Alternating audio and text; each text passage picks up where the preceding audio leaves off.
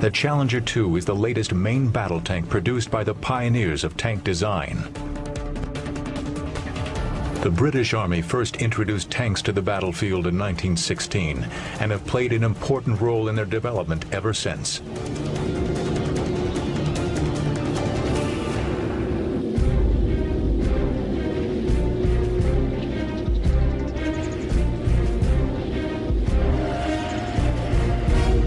The Challenger traces its heritage back to Britain's Chieftain tank. When the Chieftain entered service in 1966, it was the most heavily armored of all main battle tanks. With an emphasis on armored protection, the Chieftain's turret was carefully contoured to optimize the thick steel of its armor. The Chieftain balanced its superb protection with a powerful 120mm gun, much larger than the 105mm guns common to most tanks of the 1960s and 70s. But thick steel armor makes tanks heavy and slow, and the Chieftain was guilty on both counts. Britain needed a faster, more sophisticated tank. During the 1970s, under the codename Burlington, British designers developed a radical new type of tank armor. This complex composite armor became known as Chobham armor, named after the city in which it was developed. How it works and what exactly it's made from remain top secret, but it is highly effective. Most experts believe the armor consists of complex layers of metal and advanced ceramics. When the Challenger 1 appeared in the 1980s, it was the first British tank to incorporate this highly effective protection. Chobham armor made the Challenger nearly invulnerable to frontal attack from deadly high-explosive anti-tank or heat rounds. Besides its enhanced protection, the Challenger was more mobile than the Chieftain.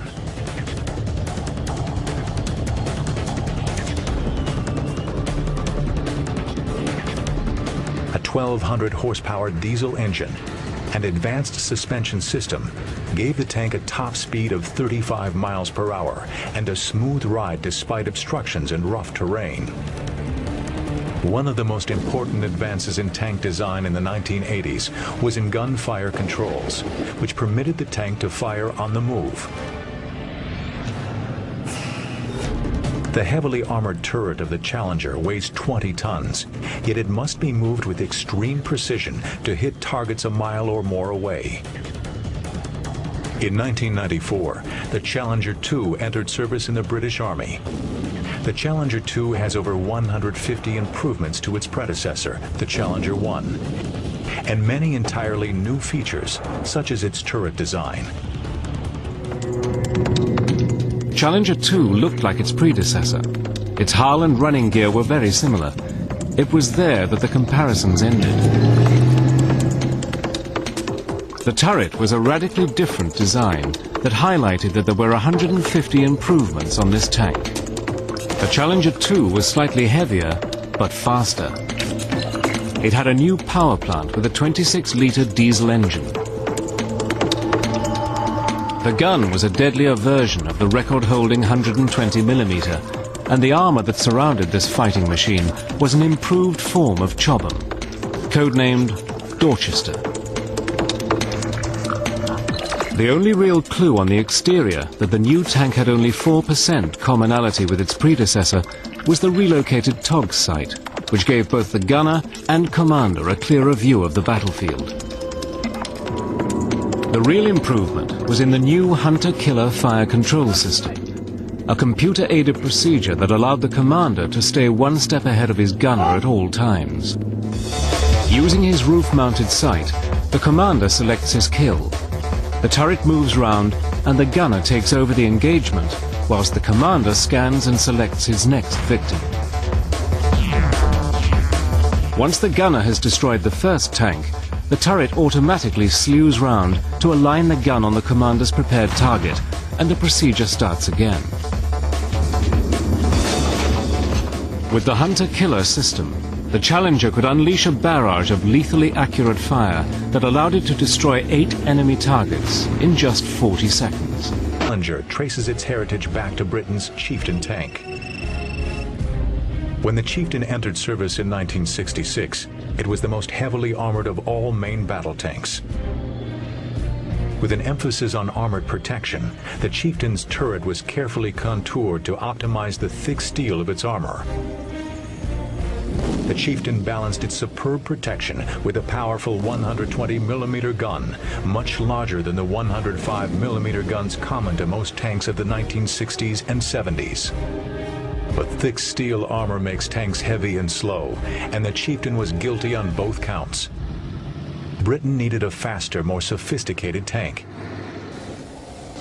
During the 1970s, under the codename Burlington, British designers developed a radical new type of tank armor. This complex composite armor became known as Chobham armor, named after the city in which it was developed. How it works and what exactly it's made from remain top secret, but it is highly effective. Most experts believe the armor consists of complex layers of metal and advanced ceramics. When the Challenger 1 appeared in the 1980s, it was the first British tank to incorporate this highly effective protection. Chobham armor made the Challenger nearly invulnerable to frontal attack from deadly high-explosive anti-tank or heat rounds. Besides its enhanced protection, the Challenger was more mobile than the Chieftain.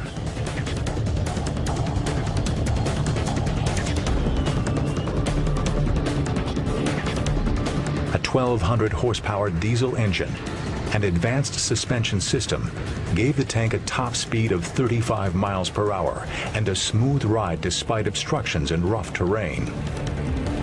One of the most important advances in tank design in the 1980s was in gunfire controls, which permitted the tank to fire on the move. The heavily armored turret of the Challenger weighs 20 tons, yet it must be moved with extreme precision to hit targets a mile or more away. In 1994, the Challenger 2 entered service in the British Army. The Challenger 2 has over 150 improvements to its predecessor, the Challenger 1, and many entirely new features, such as its turret design. Challenger 2 looked like its predecessor. Its hull and running gear were very similar. It was there that the comparisons ended. The turret was a radically different design that highlighted that there were 150 improvements on this tank. The Challenger 2 was slightly heavier, but faster. It had a new power. Makes tanks heavy and slow, and the Chieftain was guilty on both counts. Britain needed a faster, more sophisticated tank. During the 1970s, under the codename Burlington, British designers developed a radical new type of tank armor. This complex composite armor became known as Chobham armor, named after the city in which it was developed. How it works and what exactly it's made from remain top secret, but it is highly effective. Most experts believe the armor consists of complex layers of metal and advanced ceramics. When the Challenger 1 appeared in the 1980s, it was the first British tank to incorporate this highly effective protection. Chobham armor made the Challenger nearly invulnerable to frontal attack from deadly high-explosive anti-tank or heat rounds. Besides its enhanced protection, the Challenger was more mobile than the Chieftain.